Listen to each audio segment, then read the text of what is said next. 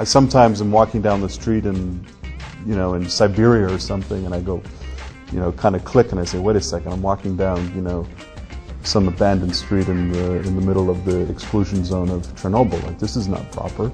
This is not the way I should be leading my life. And then I get kind of excited. I go, exactly, that's why I like it. I love photography, but I'm not really interested in a picture. There's an idea, I guess, behind it. There's a difference between pictures of something and pictures about something. And I wanted to make pictures about something.